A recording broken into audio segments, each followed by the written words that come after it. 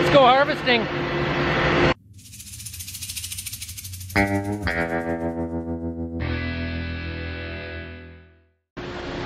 Morning.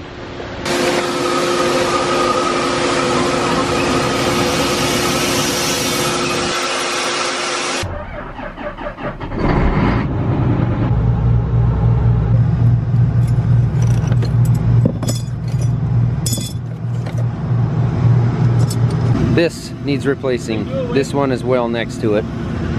And there's a bolt right here. There it is, I unhooked it. Someone needs to clean this window. These are actually kind of a non-GMO, they are a non-GMO specialty bean that is being grown for seed. So these will be taken by the seed company and cleaned and bagged and resold next year as seed to grow this bean. We were out of room when we quit last night, so we put the final about 10,000 pounds of soybeans in here, left them in. We'll run those into the truck, then we're gonna go get some diesel. Ditch gets excited when I wave at her from the combine. It's particularly important to keep this one nice and clean so that I can get better pictures of the grain cart for Instagram while we're on the move. Look at that. Martha Stewart would be proud. You can't even tell there's a window there. Come on, come on. What are you doing? Getting ready for the Vikings game or for deer hunting? Both. Both. Good boy. Where you going, Anna? Heads up, we're coming at a high rate. Off to the field. Onyx, you want to explain what we're doing? We're bringing the header there and we're gonna hook it up, come back and get lunch and go and harvest. That's right. Beans are still a little wet, so they're not gonna be ready to harvest yet, but we've been having some issues with the electrical plug on this. If you have watched the recent videos, you know we've got some issues going on there. So we're gonna hook it up early this morning in case we got problems we gotta deal with. Get it done ahead of time. Can you tell me when? 4 feet, 3 feet, 2, 1, 0. Oh, this new header is definitely a pain in the neck to hook up compared to the old ones. It's so fussy, you've got to be on there just perfect, and you can't see. The wind system doesn't make it any easier, but the tabs that go underneath here, you can't see at all compared to the old style one where it came around in front. It was really simple. We're waiting for vehicles to try to turn around on the state highway. We got to get out, back up, and in.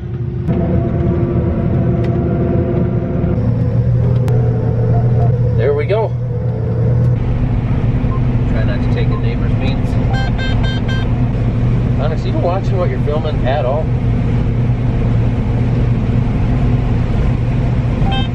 We got this corner opened up and these beans are drier than I thought.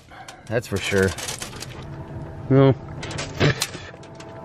They look drier than they taste. What do you think, Onyx? 16%?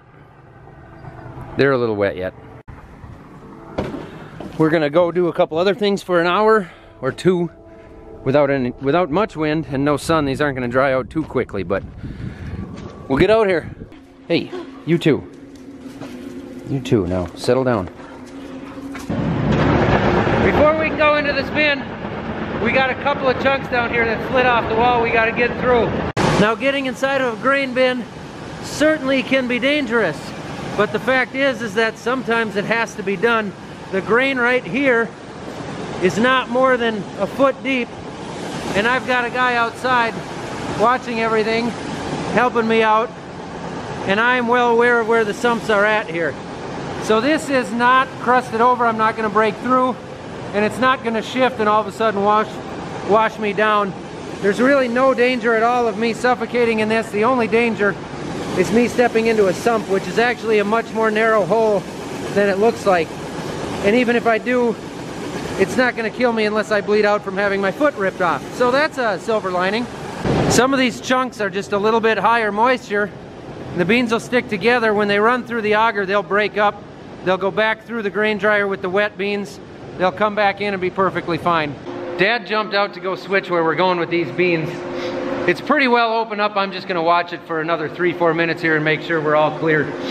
But in all seriousness, guys, for the farmers out there, remember, we gotta be careful. We gotta go home to our families at night. So if you do have to go in a bin, please be careful.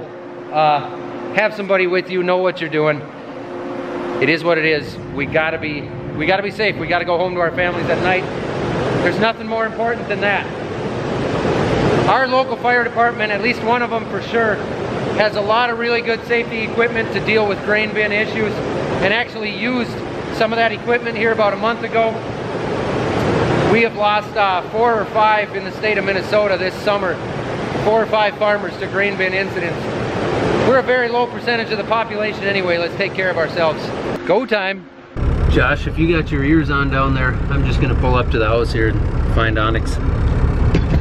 23, we'll just take a left here, follow the gravel road around, take it halfway back to Lowry, and then we're in that field on the north side of 114. Sounds good. Onyx, are the Vikings gonna win today? Oh yeah. We're playing the Lions. Brittany wanted me to. Well, she can't have you. Yeah. I mean, she could, I guess. You're probably gonna get bored eventually. Now there is a combine. Uh-oh, uh-oh, uh-oh, uh-oh, uh-oh, uh-oh, come on. Okay, let's try this. We got 4-wheel drive. Maybe try this. I don't have 4-wheel drive. Yeah, we are not moving. Hi, we need a rope. I think we may as well just get the 9560 up here and hang the rope on the back, just wrap it around the 3-point. We'll just follow the crew around with the 9560. Sounds good. Dad's gonna bring the tractor up. It isn't gonna take much to pull that out of there and get it straight. In the meantime, Onyx and I are gonna harvest. Josh over here is one of our seasonal workers. He's a 23. 23, I got you on video.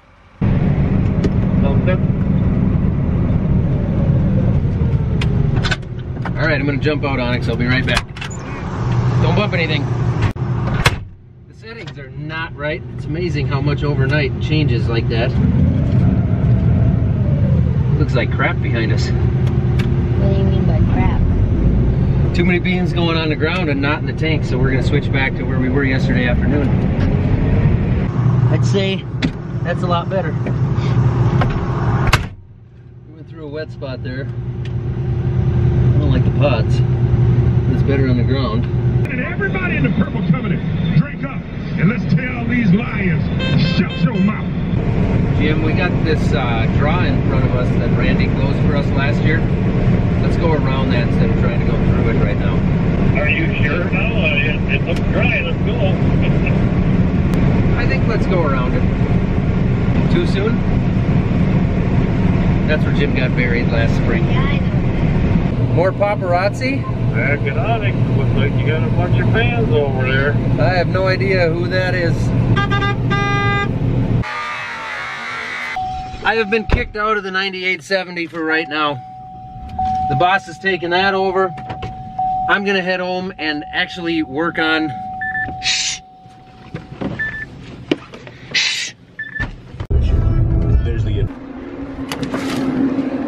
I'm gonna get that machine going.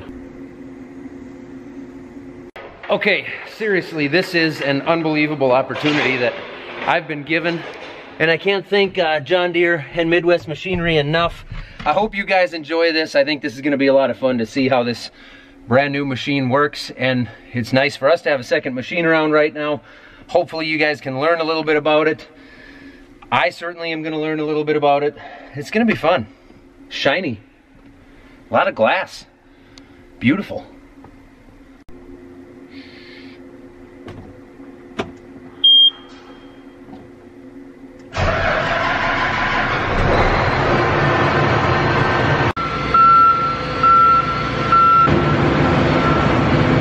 I ran some calibrations for the feeder house to make sure this thing can control the header up, down, side to side, you name it. Pretty boring stuff, all done on the computers over here. Now I think I'm gonna fire the machine up, open the grain tanks, eyeball everything, not screw anything up, basically. How hard can it be?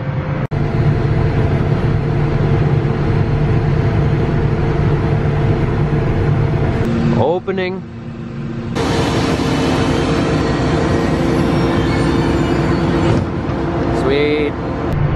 got all my settings set up. The outside covers are all closed.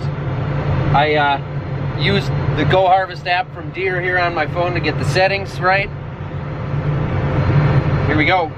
Let's start the back.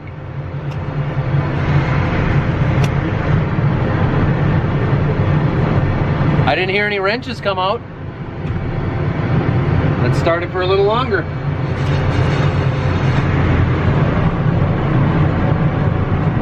We're running. Separator is running. Throttle up. See what we want our rotor and our fan set to. It'll be about 600 and 900,000. So far, nothing sounds like I broke it, so I'm gonna hook a header to it and start that as well.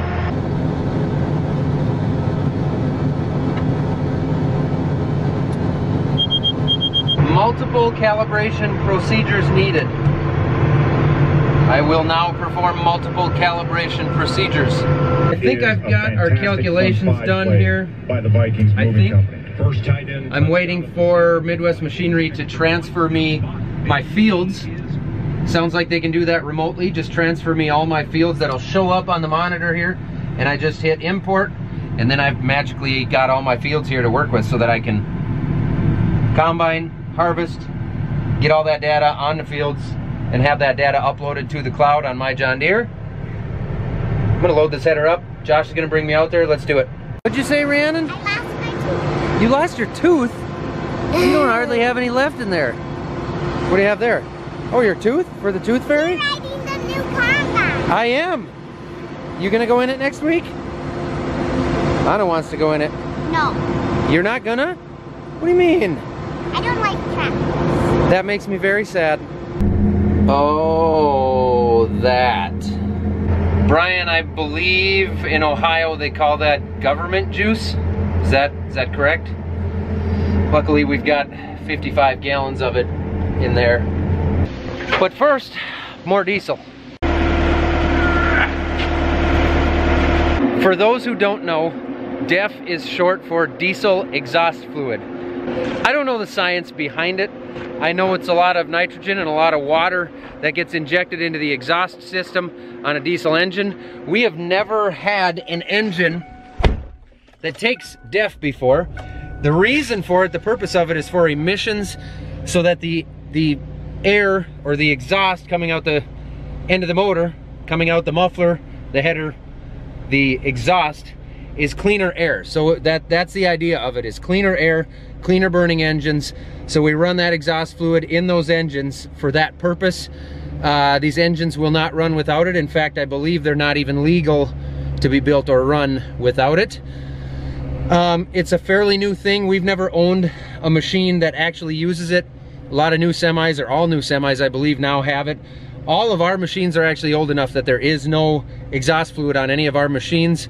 Eventually, probably pretty soon here as we move into newer machines, we're gonna need it. But so far, the only machine we've ever had where we use it was last year's Challenger when we had the 743 out here.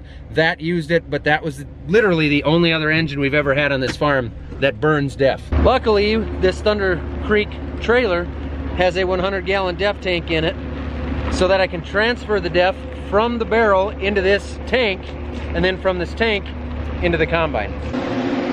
Thunder. I think I know what I'm doing, but I've been wrong before. Like I said, it was just a thought. I don't actually have a clue.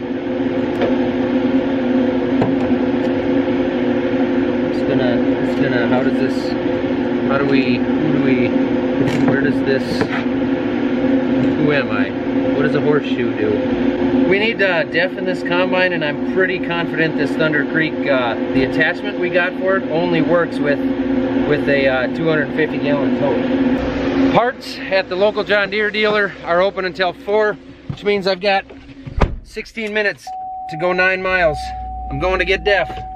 It's understandable that that the Thunder Creek attachment would only fit at 250, because after all, it's got a 100-gallon tank on the trailer, typically anybody who buys a trailer like that with that option is gonna need plenty of def, but in our situation, we are only thinking we're gonna need probably 100 gallons of def at the most, which is why we just started out with a 55-gallon drum, which we'll just return to Midwest and swap them out for whatever. But it's just our situation, so I'm just gonna go get some jugs, get enough to get going tonight so I can keep moving here. They kind of slow down. Got the juice. Environmentaling.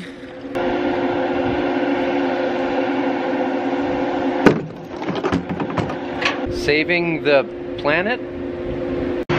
Let's go harvesting. You know, first off, I want to thank Deere for putting these really lovely flat metal corner posts in. It gives me multiple angles to mount a magnetic camera onto. It's those little details, you know? It is a tremendously odd feeling not being able to see any tires out here. Just need to open the tank, but not under these power lines. Cross the road, and then figure out what I missed.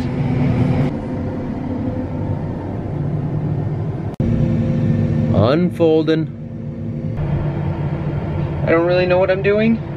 Beautifully short beans. Well, that's got to be a good sign, right? I'd say 100 feet is plenty far enough before I got to get out and check, make sure I'm not destroying anything that isn't mine. Boy, I sure hope I don't get this thing muddy. Sure hope not. The beans were really short here and I was driving super slow, so I was losing some at the head, but I know enough to know that we're okay. I'm gonna fine tune the settings from here, but nothing is way off. Hopefully Onyx is out finding some deer. I am so nervous.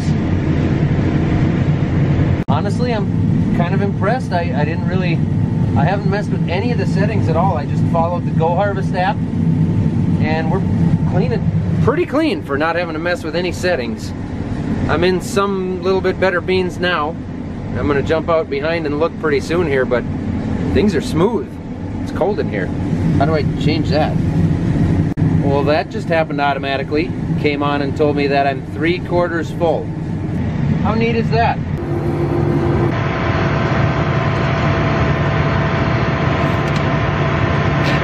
These are a bit drier. Oh no, I got it muddy. I was really hoping to make it all the way around the field and back. I only have this one for half an hour yet, or 20 minutes at least yet, so. But I don't dare risk it. I'm not gonna make it. I don't eat corn cap beans on the first hopper ever. So now I get to drive all the way back 15/16 of the way around this field again. But that means the beans are better than I was thinking, so that's good. Two things. Number one, Josh is at the end of the field here to pick me up because we got problems at home with motor smoking a belt, so something must be plugged up. There must be an issue there. Second of all, I went through a muddy spot back there, and the Pro Drive transmission on this thing downshifted, tipped it forward like this, and I got cab beans. First tank ever on this machine, ever. It's never even been unloaded. I also have no idea how to turn the lights on. I've got buttons for them, but they don't turn on. It's got to be in here somewhere. There, lights. Unlock, maybe? I'll figure it out when I get back. Call this roller bean.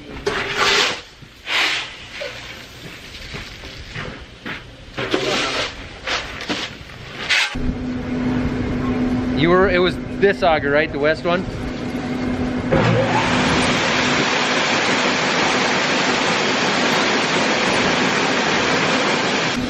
Sounds like everything's running fine, huh? Dust flying there? So then I can dump this tractor and we'll close this down some and watch it. But it should be, I think we just got that pit running too fast. Yeah, it was. That overhead conveyor eventually couldn't keep up. Yeah. And it kept backing up till it jammed everything. Yeah. Get over, yeah, the hole. Canooter valve is too far over. Yes. Kniffler pin fell off. Kniffler pin. Sheared a kniffler. Flashed them. Time to get back to work. Dark over here. 780. Are you out here? It's wanting to show me that the hopper's full, which I'm well aware of. But I just want to know how to... Oh, there we go. I need to know how to turn the lights on. Let's see. What can I mess up in here? Is it not on the column or up above anywhere? No, I can't find it. No, it's all in the armrest, but when I push them, they don't do anything. I'm very confused. Oh, look at that. I just... Ah, I might have it. It's on the side of this... Yes, there it is. I've never had a turn signal lever before. Whew, crisis averted. Got him. Well, it appears as though the unload is working, so that's good. I did run it, but I was a little nervous with a full hopper that what if something didn't work. It is definitely considerably quieter than our 9870. I'm trying to keep the shadows out of here. It's just shadows. There's not actually a screen out there. That's not actually my hand out by that truck. Whoa, look at that. I'm empty now, but I didn't even notice that. Back to harvesting. I've got some really short beans here, and you can see how dry they were. You can actually see the white looking pods. Those are pods that actually, after they froze, they dried out so much they snapped open and the beans are laying on the ground. If they stay out here too long, that's what's going to happen now, especially since they froze. So we're losing yield every day by watching those pods shatter on their own. But I'll get back to you in a minute. We're getting after it. 2 machines, 2 grain carts, 3 trucks. Everything's up and going tonight. Got to knock out what we can before the rain gets here. You know what I haven't mentioned about this combine yet? Because I've just had my head. I've been in my own head all day trying to figure out how to set this thing up. But the combine advisor part of this machine will actually control all of the settings within the machine and monitor based off of your settings. It will monitor the grain quality and the sample and what's coming in the back and what's going out the back. And it's the millennial mode. It's the whole millennial mode, like the like that strange looking combine I drove out in Montana on Welker Farms channel. It'll do just that, only probably better, I would think, right? I would think better. And we're gonna get into that, but not tonight, because I want the help of trained professionals to make sure I do that correctly. So for tonight, I'm just gonna do the best job that I can of putting these soybeans from the field into this hopper behind me and into a grain bin. This is just cool. It's only 10:30 right now, and we're getting some raindrops on the windows. We were really hoping to at least finish this field. You can see Dad working over there. It's not like it's raining hard, but it looks like the rain is 10 to 20 miles out, and we don't want to get a lot of rain on these combines, especially with some of the beans sitting around in the hoppers and whatnot. Beans just, they don't take well to rain, including the chaff. As I was saying, the chaff that builds up on the machines in all the nooks and crannies in the corners, when that gets wet, eventually it sets up, it gets a lot harder to move. So it's nice if you can keep that fluffy and dusty.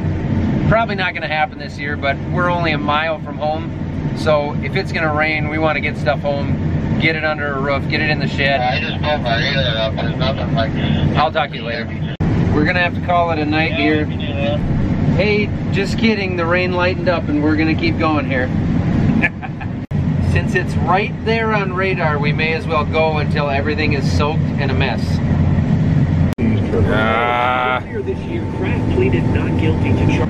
Anybody happen to know where the windshield wiper control is in a 780? Just kidding. It's not raining anymore. Giddy up. This right here will do it for my side of the ditch.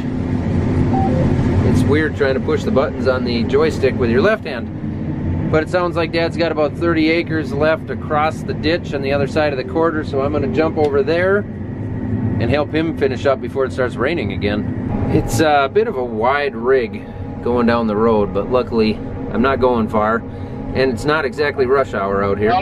It's a game of harvest chicken. How much could we destroy if this situation went wrong? That's it. We're done. We finished it. Just some super light sprinkles coming down. You can't really tell because the wind is blowing so much of the chaff around. We're done with this field, with what we wanted to get done tonight. And it is, let's see, just about, there it is, just about, you saw it anyway, just about 1 o'clock a.m.